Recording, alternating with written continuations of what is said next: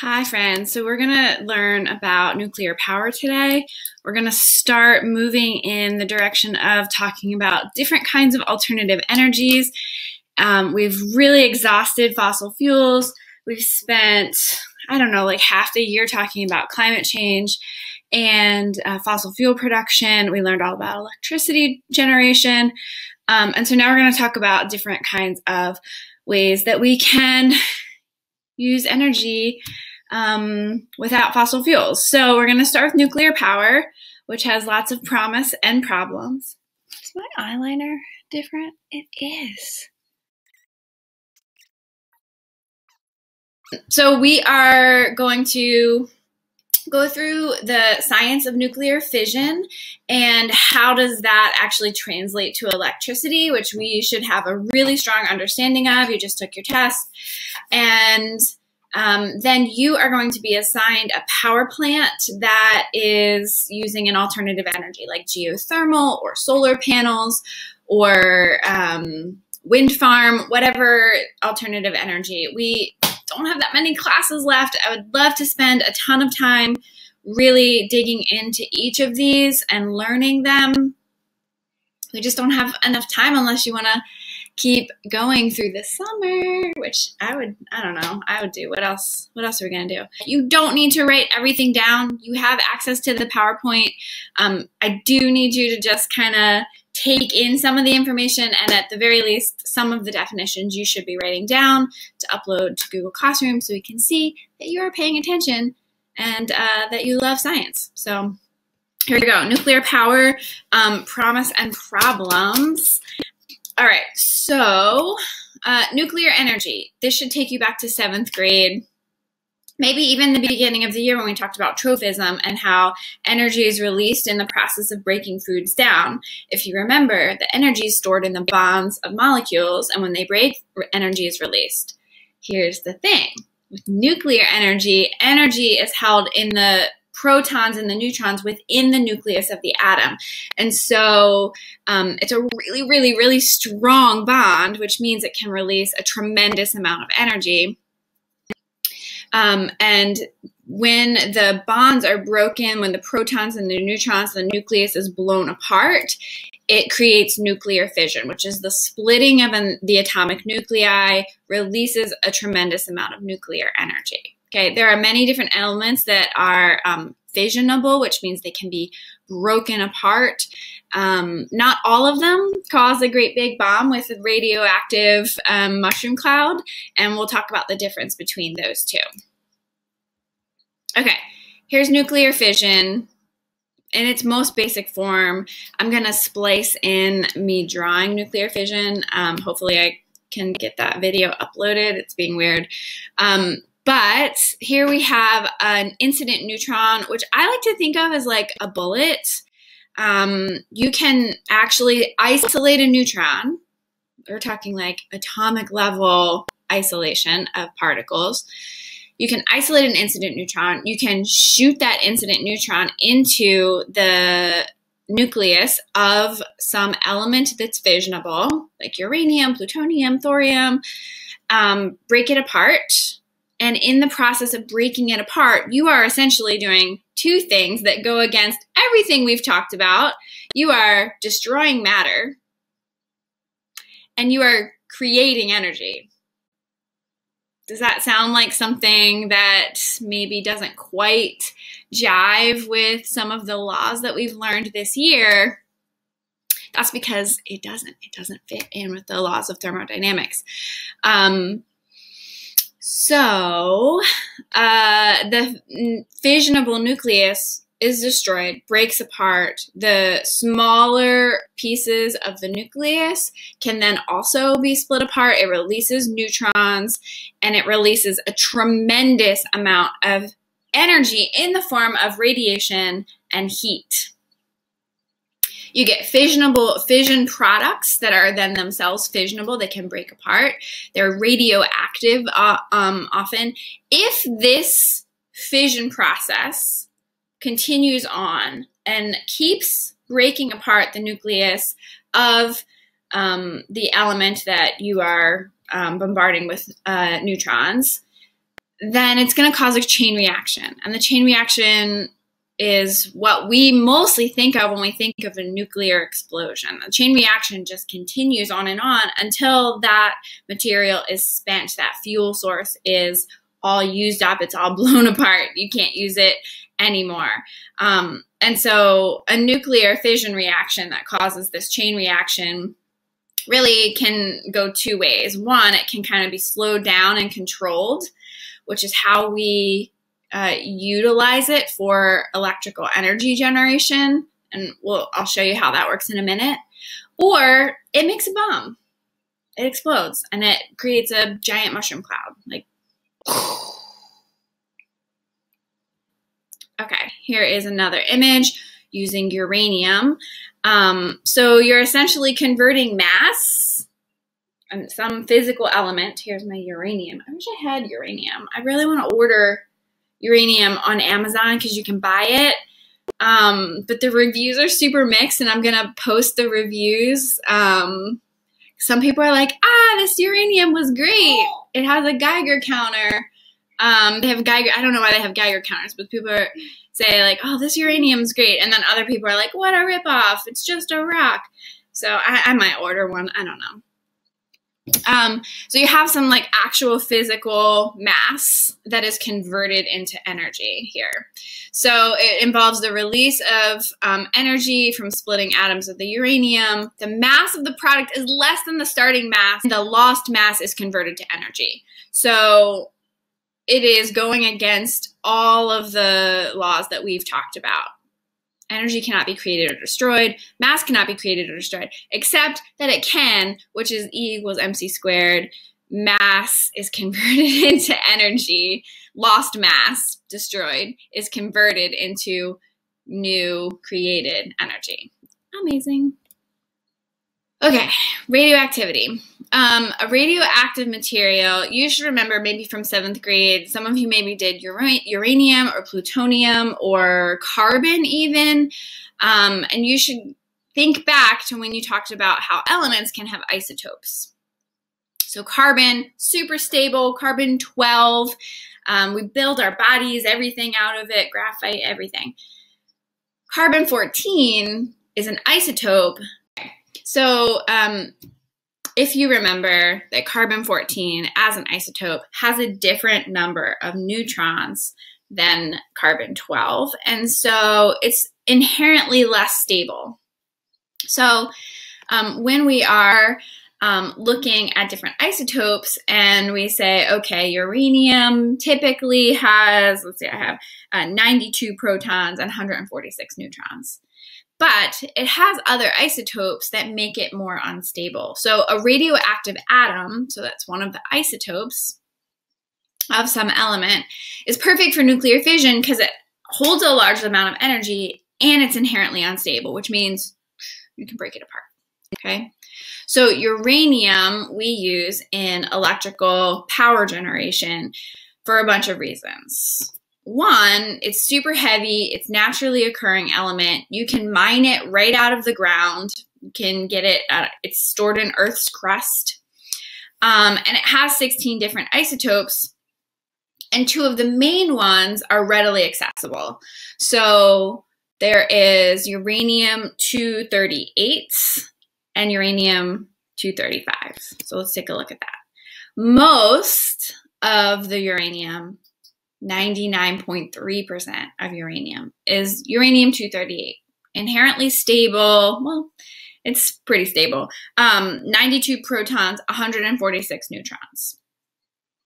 Uranium-235, which is a smaller, really, really, really small percent, is much more unstable. And that's because it has an uneven number of neutrons with 143. So both are fissionable, which means you can break it apart. So you can bombard it with a neutron and the nucleus will expand, explode, break apart, and release heat and energy. The uranium-235, however, will create a chain reaction, which means that it's fissile. Okay, so I want you to write down both are fissionable. They can break apart. only uranium-235 is fissile, which means it can cause a chain reaction, a continued release of heat and energy until that fuel is completely spent.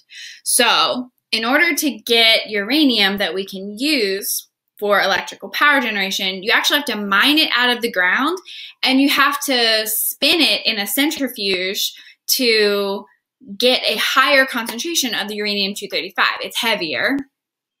So when you put something in a centrifuge and you spin it, what happens? You can separate out the different weighted elements. So we call that enriched uranium ore. Okay, so it needs to be enriched to raise uranium-235 to like 3 to 5% that we use, and now we get fuel. And the fuel is mostly uranium-238, but it is a higher percentage of uranium-235, which means that it is more radioactive, it is less stable, it can cause a chain reaction if it were allowed to if it were allowed to continue the chain reaction. So that's what we use in our power plants, and I'll show you how that works. But in a bomb, in a weapon, they actually enrich the uranium to like 90%.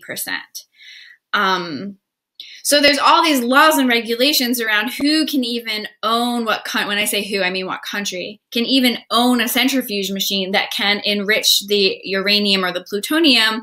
Because if you can make 3%, 5% uranium, enriched uranium ore, you could make 90% enriched uranium ore, and you could be making covert weapons. So who can even buy which isotopes, or who can access the mines for uranium is highly regulated. So all of that is like wrapped up in like political unrest of nuclear weaponry. There was a the big Iran nuclear deal. I'm just reading this, that Clinton helped negotiate under Obama. And the gist of that deal was that Iran had to turn over its machines for the enriching process in hopes that they would be unable to develop them for nuclear weapons. So they were allowed to then purchase uranium, but they had to get rid of like 2/3 of their enriching machines, their facilities, that they could turn the uranium into fissile ore. So lots going on there. Okay, let's go to, I want to show you the nuclear power plant. Okay, here it is, nuclear power plant. This is amazing to me because we are using this incredible chemical reaction, this like amazing technology that was like only theorized in the early part of the 1900s. And by like 1944, we were testing bombs. And by 1946, we were dropping bombs on cities. And then in the 1950s, scientists were like, what? We can use this for electricity, free electricity for everybody. This is going to be an amazing technology. It's going to change the world. That was called the atomic age, where everyone's imagination kind of went wild. And, you know, we were going to power our cars with nuclear power. Atomic molecules, models like infiltrated all of society. They were used in design and advertising and toys, and it was just gonna be the wave of the peaceful future. We're not using it for bombs anymore. We're using it for electricity. And there were tremendous amounts of nuclear engineers that were designing ways that we could change this power plant design to make it work for us. So we could no longer be just burning coal or burning oil, and we could use nuclear power. We could somehow harness nuclear power. Here's the thing. Theoretically, there were lots and lots of ways to do it, but it proved to be really difficult and really expensive, and there was not quite the understanding that coal and fossil fuels were finite, or that they were really bad for the environment. And so it kind of got dropped. And people kind of got burnt out on the idea of making nuclear power plants. And so the technology kind of got put on pause. There are other things that the United States were worried about, like getting people on the moon and all of that. So it wasn't until the 1970s that there was the war in the Middle East, and that caused oil prices to rise, and people were worried we wouldn't have access to oil around the world. And so there was a craze, like a vast craze, to get nuclear power plants up and running. And what they did in the 70s was rely on technology that was theorized in the 50s, that was originating from the 40s, weaponry technology. And they picked the cheapest one, not the most efficient, not the most technologically advanced, just not even the best one. They picked the cheapest and the fastest. And that was this light water power plant design, where you essentially take fuel rods of uranium and you envelop it with water. And have you ever tried to run in water? It slows you down, right? Well, the idea was if you put a nuclear reaction in water, it will slow down the neutrons, and the water can like capture the heat. So they say, okay, well, let's build a nuclear reactor filled with water, a coolant, and it's high pressure water. And also let's throw some graphite rods in there to like absorb the incident neutrons that are, not the incident neutrons, the fission neutrons that are released in the process of fission starting. So they essentially allow the fission reaction to begin, and then they put control rods in to stop it or slow it down. So fission, fission, fission, fission, slow it down. Fission, fission, fission, slow it down. So it never reaches a chain reaction point because of the coolant and because of the control rods that are moderating how many of the excess neutrons can be released. Because if you throw neutrons, incident neutrons at graphite, it doesn't break apart because it is highly, highly stable, pure carbon, and it's not going to cause a chain reaction or even release energy. So that's like the most basic design. And if you look at this here, nuclear reactor, we have our fuel rods, which are just little stacked pellets of enriched uranium ore. They're really tiny. They're like the size of pencil erasers. And they are all stacked up. And in between them, they put graphite rods inside water. That water is then moved through a coil inside a boiler. Does this sound familiar? Inside a boiler that generates steam, kinetic energy, which then makes gears move, right? This is the like turbine, the steam turbine that we were talking about, makes those turbines move, which is mechanical energy, which then starts to spin electric, a copper wire inside magnetic field, which is generating electricity. So it is this steam turbine technology from the 1800s using light water power, a nuclear power plant design from the 50s, built in the 70s and the early 80s. And those are the power plants we are still using today. We have not really come up with any new technology for power plants since this time. So here's some fun facts. 10% of the world's energy is nuclear power. We have 439 nuclear power plants in the world. 95% of them are 25 years old or older and are using the light water reactor design. So what do? Do we try to come up with new nuclear engineering, more efficient nuclear engineering? Do we think of this as the promise of the future and invest in it. But what are the cons to it? What are the problems to it? And you can see this containment structure is made out of really thick concrete. It's supposed to be plane proof, earthquake proof, tsunami proof. It's not. And there have been some incidents where the nuclear reactor has melted down. In 1979, 3 Mile Island in PA, 1986, Chernobyl, and in 2011, Fukushima. So of the 7 massive nuclear incidents that have occurred, there have been at least 4, I think I have, 4 that have released long-term radioactivity in the soil, in the atmosphere, and it stays for decades because that's how radioactivity works. It releases radioactive waves over decades because of the half-life of the uranium or the plutonium. So lots and lots going on there. That's not even addressing the idea of using the same technology for weaponry. We go. Problems with nuclear power. We've outlined nuclear disasters, and we've also outlined weaponry.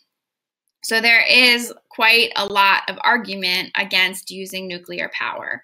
But do we need to have some positive associations, such as nuclear power energy-related deaths? So that is including any of the big disasters that we've had, is still less than the deaths related to coal or oil in terms of energy collection. So the death per fuel rates are much lower in nuclear power and uranium mining. It is a clean energy. It does not release carbon dioxide into the atmosphere. It runs long term. Is it a solution to our energy problems? That we don't know. And then, of course, public opinion about the negative associations is, three-eyed fish and nuclear disaster and children hiding under their desks for nuclear raids. And what do we do with the waste? So that is a problem. What do we do with the waste? When the fuel is spent, it's not all gone. And right now it's kind of being held in the basements of some of the nuclear reactors, and there's proposals to bury it in mountains. There's a possibility to recombine it and turn it into weapons. So then it's like Germany has tons and tons of this recombined plutonium, and it's just hanging out. What are they doing with it? We don't really know. Here's nuclear construction permits and the year of operation. And then here is the 3 Mile Island incident in Pennsylvania, which caused a nuclear meltdown, but not a massive one like there was in Chernobyl. It was 1986. And so nuclear power production almost halted in the United States because construction permits were no longer issued. So we're still using nuclear power, just really old buildings. So we're going to stop here, and we are going to watch a TED Talk on a kid who built a nuclear reactor in his garage, which is, I don't know how I'd feel about that if I was his mom. I go, what are you doing in there, honey? Seems suspect. But he's really passionate about it, truly feels that nuclear power is the wave of the future. So you're going to watch that and reflect on that. And then we will move on to our conversations about all the other alternative energies.